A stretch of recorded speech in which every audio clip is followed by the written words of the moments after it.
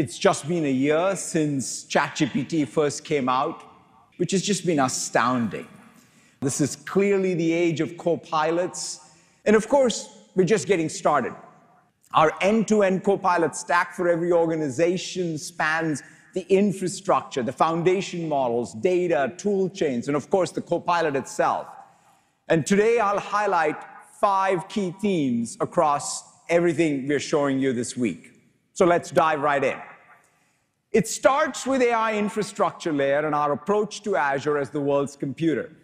We work closely with our partners across the industry to incorporate the best innovation from power to the data center to the rack to the network to the core compute, as well as the AI accelerators. And in this new age of AI, we are redefining everything across the fleet and the data center. Let's talk about the network that connects our data centers. It's one of the most advanced and extensive in the world already, and to meet the demands of AI and the future workloads, we're driving up the speeds. Our breakthrough hollow core fiber technology is delivering a 47% improvement in speed because photons are able to travel through these microscopic air capillaries instead of through solid glass fiber. This is really cutting-edge technology. In fact, we are manufacturing this fiber ourselves in the world's only dedicated factory for core fiber production. Our first deployment, in fact, is already live, connecting our data centers in the United Kingdom. We're very excited about this. And now, let's just step right into the data center. Today, I'm excited to announce the general availability of Azure Boost. It's fantastic to see this new system that offloads server virtualization processes onto purpose-built software and hardware. This enables massive improvements in networking, remote storage, and local storage throughput, making Azure the best cloud for high-performance workloads while strengthening security as well. Now, let's go inside our servers. We're tapping into the innovation across the industry, including from our partners AMD and Intel, and making that available to you. In fact, Intel's putting their own SAP instances on these machines, and it's great to see. You know, as a hyperscaler, we see workloads, we learn from them, and then get this opportunity as a systems company to optimize the entirety of the stack, from the energy draw to the silicon to maximizing performance and efficiency. And it's really thanks to this feedback cycle that I'm thrilled to introduce our very first custom in-house CPU series, Azure Cobalt, starting with Cobalt 100. Cobalt is the first CPU designed by us specifically for the Microsoft Cloud. And this 64-bit 128-core ARM-based chip is the fastest of any cloud provider. And it's already powering parts of Microsoft Teams, Azure Communication Services, as well as Azure SQL as we speak. And next year, we will make this available to customers. And when it comes to AI accelerators, it starts with our very deep partnership with Nvidia. We've built the most powerful AI supercomputing infrastructure in the cloud using Nvidia GPUs. And OpenAI has used this infrastructure to deliver the leading LLMs as we speak. In fact, in the latest top 500 list of world supercomputers, Azure was the most powerful supercomputer in the public cloud and third all up. That made news. What didn't make news is we didn't submit the entirety of our supercomputer. We submitted only a fraction of our supercomputer. So I'm thrilled to be number 3. And today, we are even going further. We're adding NVIDIA's latest GPU AI accelerator, H200, to our fleet to support even larger model inferencing with the same latency. We are also introducing the first preview of Azure confidential GPU VMs. You can run your AI models on sensitive data sets on our cloud. We co-designed this with Nvidia.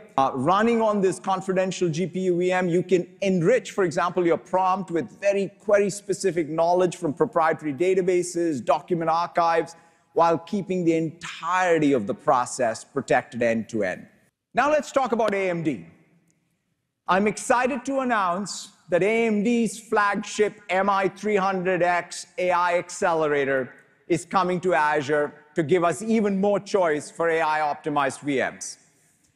With 192 gigabytes of high bandwidth memory and 5.2 terabytes per second of bandwidth, the MI300X offers industry-leading memory speed and capacity. Again, this means we can serve large models faster using fewer GPUs. We've already got GPT-4 up and running on MI300X, and we're not stopping there. Today, we're announcing our first fully custom in-house AI accelerator, Azure Maia. Starting with Maia 100, designed to running cloud AI workloads like LLM training and inference.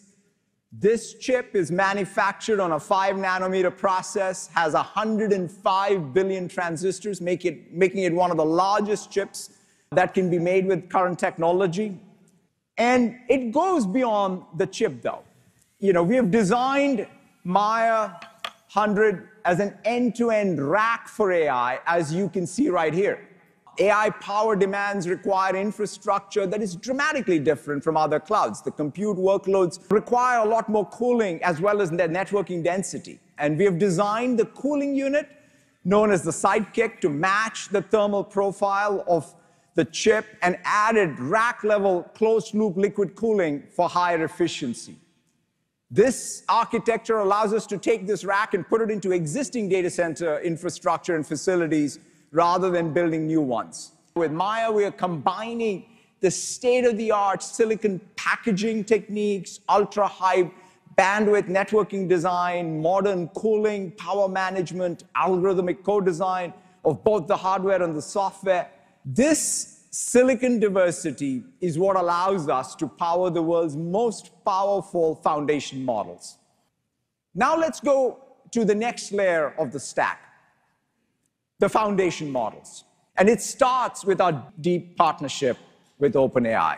And we are bringing the very latest of GPT-4, including GPT-4 Turbo with Vision, to Azure OpenAI Service. Also soon, you'll be able to connect GPT-4 Turbo with Vision to Azure AI Vision, allowing you to prompt with video images and text. In fact, our customer WPP is already using this today with one of their largest clients. Take a look at the video behind me. Pretty amazing to see video prompts as inputs and with summaries coming out on the other end. And today, we are taking one more big step in support of open source models. We are adding a new models as a service offering in Azure. We're excited to be partnering with Meta on this. It starts with Llama 2 as a service. You can fine-tune Llama 2 with your data to help the model understand your domain better and generate more accurate predictions. Now, when we talk about open source, there's one more very exciting thing that's happening in this space, and that is SLMs. Microsoft loves SLMs. In fact, one of the best is Phi, a model that is built by Microsoft Research on highly specialized data sets, which can rival models that are even 50 times bigger. In fact, Phi 1.5 has only 1.3 billion parameters, but nonetheless, it demonstrates state-of-the-art performance against benchmarks testing things like common sense, language understanding, and logical reasoning. And today, I am thrilled to announce Phi 2. It's a scaled-up version of Phi 1.5 that shows even better capabilities across all of these benchmarks. In fact, it's 50% better at mathematical reasoning. And Phi 2 is open source and will be coming to our catalog as well as models as service. With Azure AI Studio, we offer the full lifecycle toolchain for you to be able to build, customize, train, evaluate, and deploy the latest next-generation models. so that you can integrate these models right into your applications, right? When you combine the power of the cloud and the edge, it unlocks super compelling scenarios. Let's say you want to build an NPC helper for a game. You can start with an SLM like Phi or as your target model in Windows.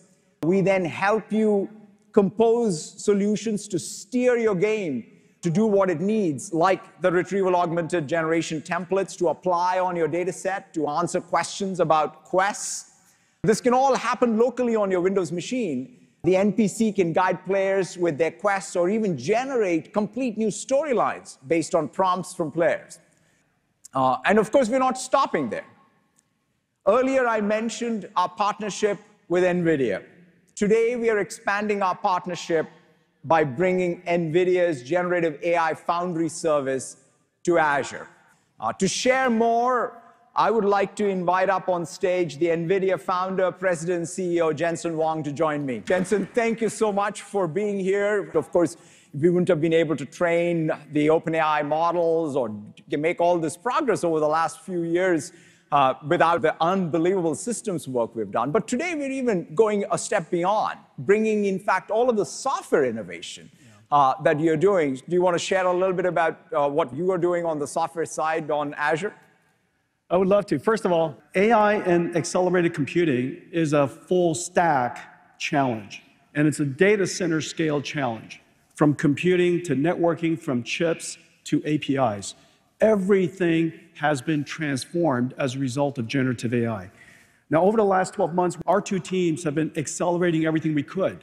Now, one of the initiatives, of course, is accelerated computing, offloading general purpose computing, accelerating all the software we can, because it improves energy efficiency, reduces carbon footprint, reduces cost for our customers, improves their performance, so on and so forth. We built the world's fastest AI supercomputer together. Yep.